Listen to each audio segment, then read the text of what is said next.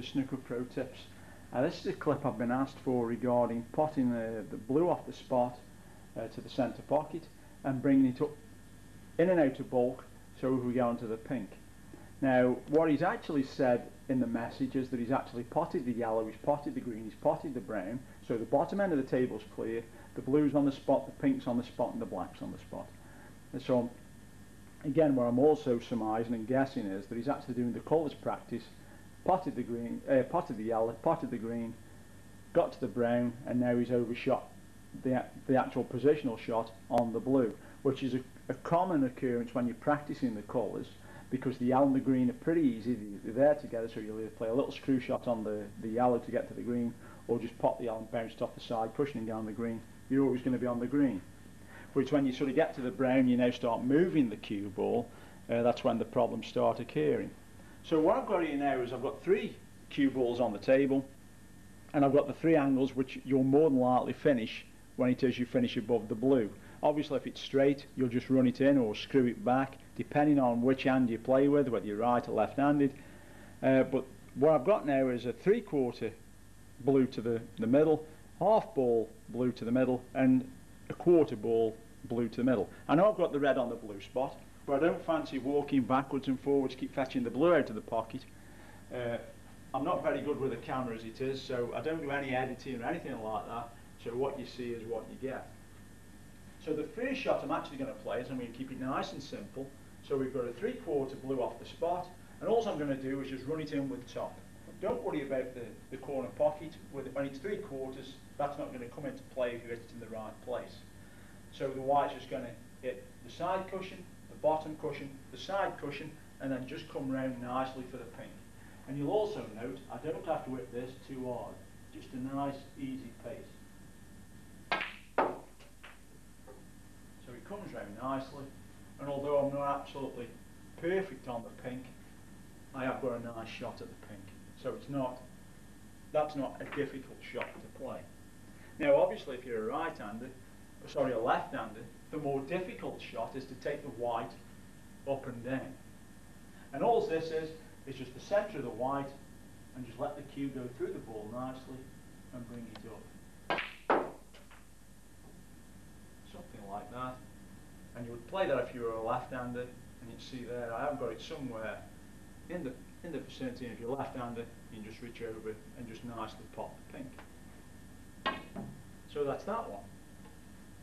So the next one now is half ball.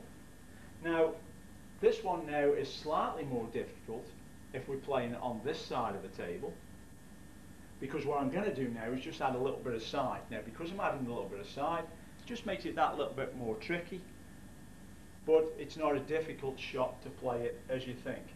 So it's about 11 o'clock on the white, and all that's going to happen is once the white hits this part of the cushion, it's just going to have a little trace of side on it to bring it off and up. So it's 11 o'clock on the white, and when we're this side of the table, that now is called running side. So 11 o'clock, again, not a strong shot, just a nice easy pot. You see the side there just takes it off the cushion, and it's just bringing it nicely up for the pink. Now the other shot from this position is quite simple. It's just a stun shot, and all we're going to do is just bring it off the back cushion, taking it down the line and back up again. So just below the centre, again just a nice easy cue through it. You see there, up it comes, and now nicely on the pink again. A little bit of, just a touch of silence on that as it's gone down, but there it is, it's just nicely on the pink again. And that's that shot for that way. So now the last shot. 3/4 again. Similar type of shot to the half ball, except what we can do, because now this is a little bit thinner, we just go down the white a little bit. So instead of it being 11 o'clock, it now becomes 9 o'clock, because the white now is coming a little bit further out, then it comes in, and then down for the pink. Again, 9 o'clock, so in this side of the table, it's running side.